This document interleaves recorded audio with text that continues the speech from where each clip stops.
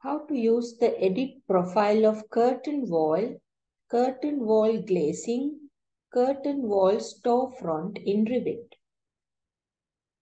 By going through architecture wall command, from the type selector, you can choose and draw these walls as I have drawn before. Select the wall, curtain wall, edit profile. You can delete the existing boundaries of the curtain wall and you can draw the profile of the new curtain wall.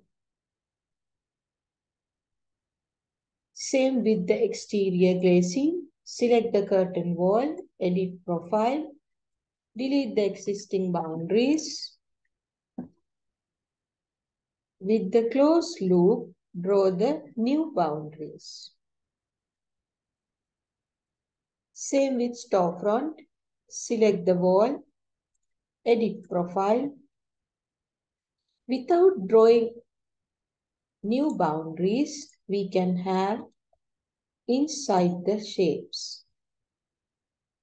Plus, you can delete the existing boundary and you can have new shape which you like.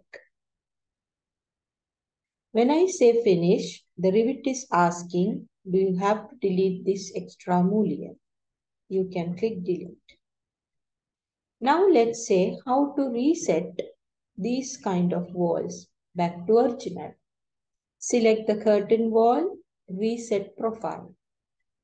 Select the glazing, reset profile. Select the curtain wall storefront, reset profile. Now the Revit is asking that you have to delete this extra booleans. Yes, delete.